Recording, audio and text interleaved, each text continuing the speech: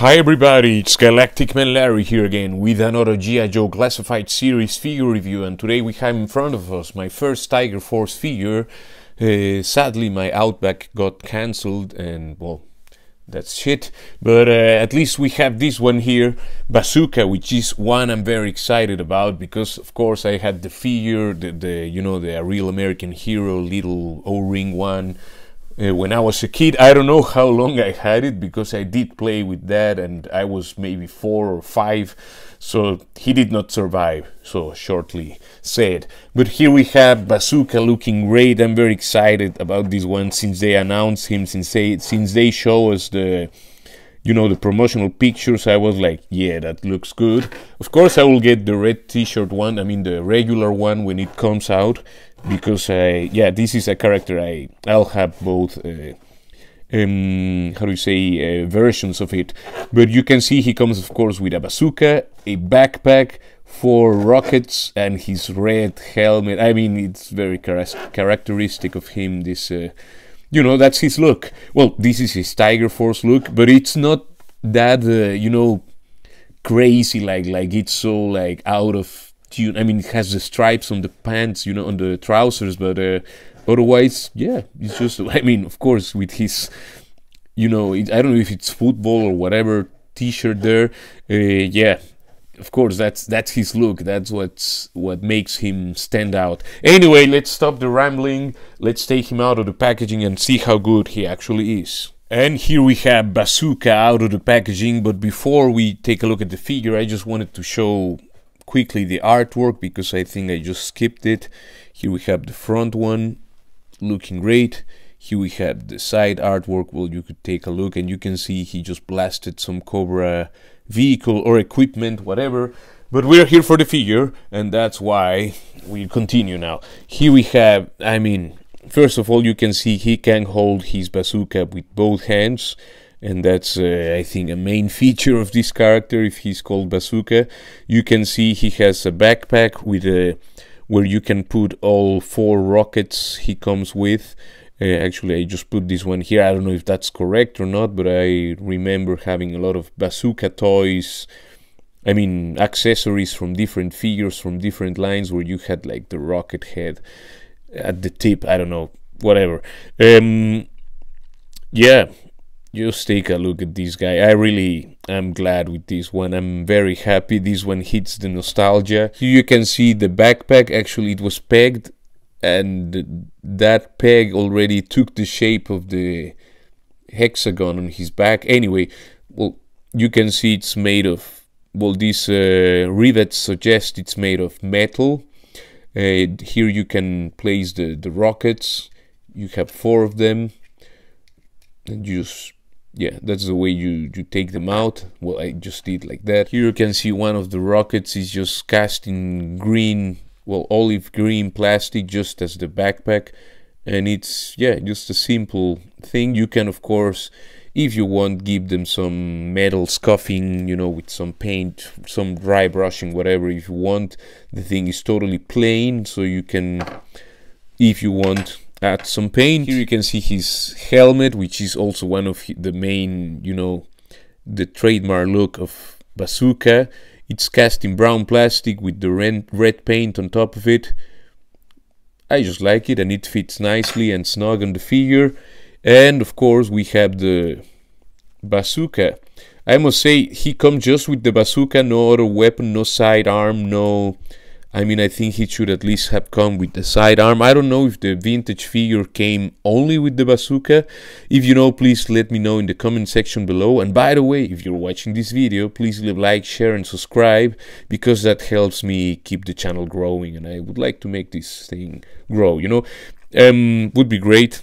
Thank you in advance. You can see the bazooka itself here has some darker green paint on the, well, this, I don't know, pouch. Maybe that's to rest on the shoulder. I don't know what's the function of this softer material thing on the actual bazooka. If you know, please let me know again.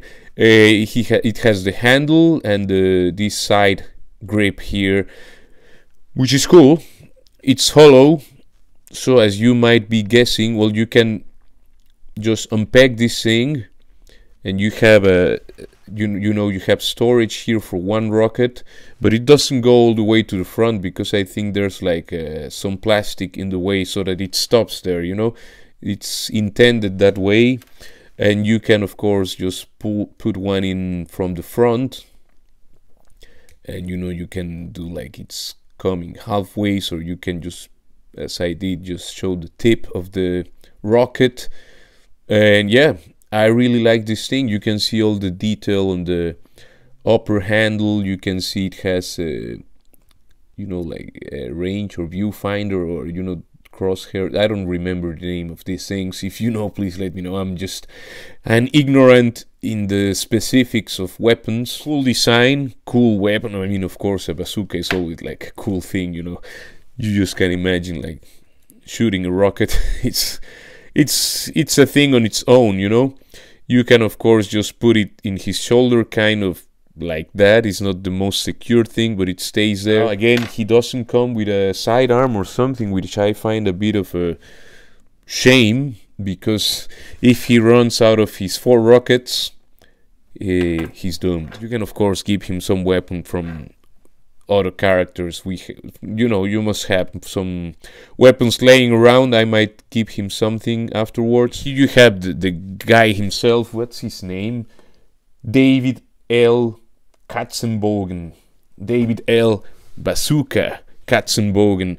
And just look at that face. I think it's a great face sculpt, and with the paint he looks mean. yeah.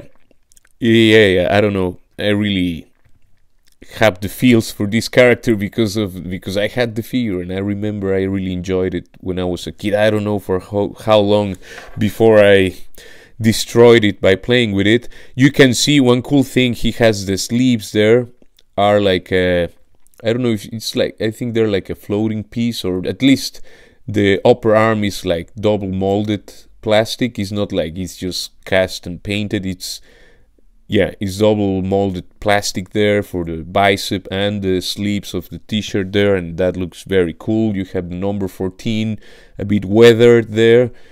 He has a diaphragm cut instead of an up crunch, which I really like. I mean, at least they made it right with this guy, and he actually, I think he has more bend forward than backward, or at least the same. He's not like the typical a lot of bend backwards and almost nothing forward. He does bend a bit forward, and you can also mix it with the waist, but I think that got frozen again.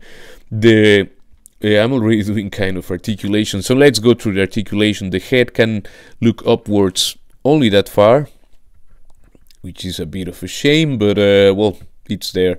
He can look downwards that far with the help of the neck articulation. He has a bit of tilt to the sides. Actually, you know, let's do things properly. That's the look of this guy.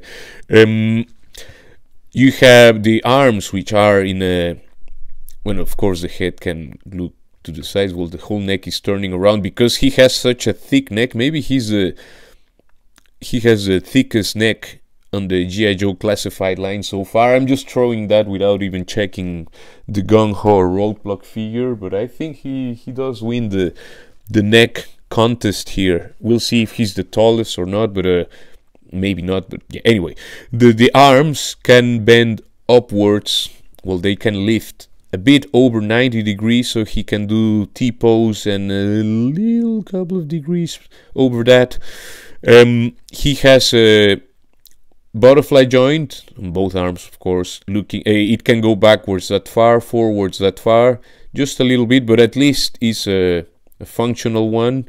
It's doing something. It's not one of those which are just stuck and you can get nowhere with it.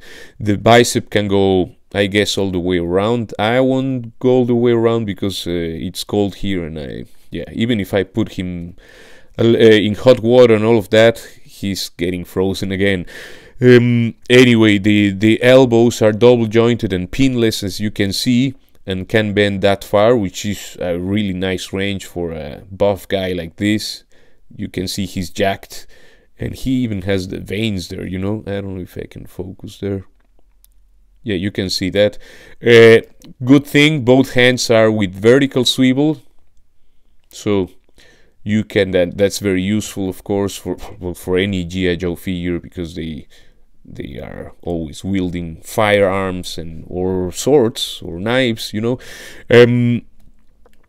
The diaphragm, he can turn to the sides there, and I'm not scared like it. I'm not forcing anything, you know. Bending backwards that far, bending forwards that far, which is decent, I would say. He has a bit of tilt to the sides, well, with the diaphragm, of course, a very nice one, and you can also mix it a bit with the waist. It helps a bit. The waist, I won't force it now because again it's getting cold. But if you hit this guy, you can turn all the way around, I can assure you of that. He has a little bit of extra bend forwards and backwards on the waist there. It's of course a ball joint, a ball peg or whatever. The legs, I think these are gung-hos, yeah? I mean, the knees are, I remember these legs, you know. But the boots, I think these are new for this guy, or these the retro gung-ho, the same ones. I don't know, I haven't opened that one, so I cannot talk about that. But oof, it's getting cold in here. It's not, again, that's me getting scared of the, you know, the thinness. Well, the drop down mechanism always. Yeah, I'm not a huge fan of that, because in many figures you don't gain anything and it's just fragile, you know. But he can do that much splits, which is better than a lot of Marvel Legends. You know the thing. We say it like it is. He has a thigh cut. Yeah, thigh cut. He can kick forward. Let me do it safely. He can kick forward that far without the drop down. If you add that thing, you may be able to adjust a little bit. I don't know. I'm not doing it now because, again, yeah, it's getting cold and I don't want to force that peg. Sorry about that. If you get the figure, do it yourself. I'm not being rude, but please understand that I just don't want to snap this thing. And yeah, that's always something I'm scared of. I think I said that enough times in my videos that I'm not a huge fan of the drop down. Just maybe for ninjas or those characters who really can profit from the high kicks and all of that. The feet can go backwards that far, forwards that far, so he has a lot of foot movement. Well, the double jointed knees that can bend that far because of the plastic, it gets in the way. He has a boot cut, of course, and he has a ankle rocker, which is not the best one, but it's there, you know. It will help. You can see that the belt is floaty and it goes floating all the way. And yeah, you can see this is the Tiger Force variant, but I mean, it's just the stripes there on the legs, so it doesn't really deter from the figure like being like super colorful. You know, Bazooka himself, his t-shirt and all of that, it's already kind of funny, but silly, I mean. But yeah, I don't think I mean, I actually like this tiger pattern on the legs. It's just very simple, very subtle, and it's... And there we have David L. Bazooka Katzenbogen next to the Marvel Legends retro carded Rogue and Plo Koon from the Black Series. Next to a Cobra Viper and a Cobra Bat, and next to the Cobra Island Roadblock and the Master of the Croc Master. And yeah, I mean, it's not showing in the camera maybe, but if I look them with my eye, wearing his helmet, Bazooka is taller than Roadblock, well, at least than this one. If I remove the helmet, which I might never ever do, he's a bit shorter. Yeah, anyway, it's weird. In the camera it shows much more than to my real, you know, to my bare eye. I can see they're very similar in height, and Bazooka looks taller with the helmet. Please leave a like, share and subscribe. That helps the channel a lot. I mean, this figure is amazing. I'm super stoked to have this one. Is one of my favorites maybe. Well, at least it's one that really... connects with me, because, you know, I had it. I mean, you maybe still have that figure, the original one. I don't know, I don't have it anymore. I destroyed it by playing with it, but I have fond memories of this character. Just I remember the name Bazooka my whole childhood, you know, and it's here. I really like the figure. It looks cool. It's funny with his sports t-shirt and all of that, and I can only highly recommend this guy. I'm very glad, but you decide for yourself, of course. So that's it for this review. Please take care, and I will see you in the next one. Ciao, ciao, ciao.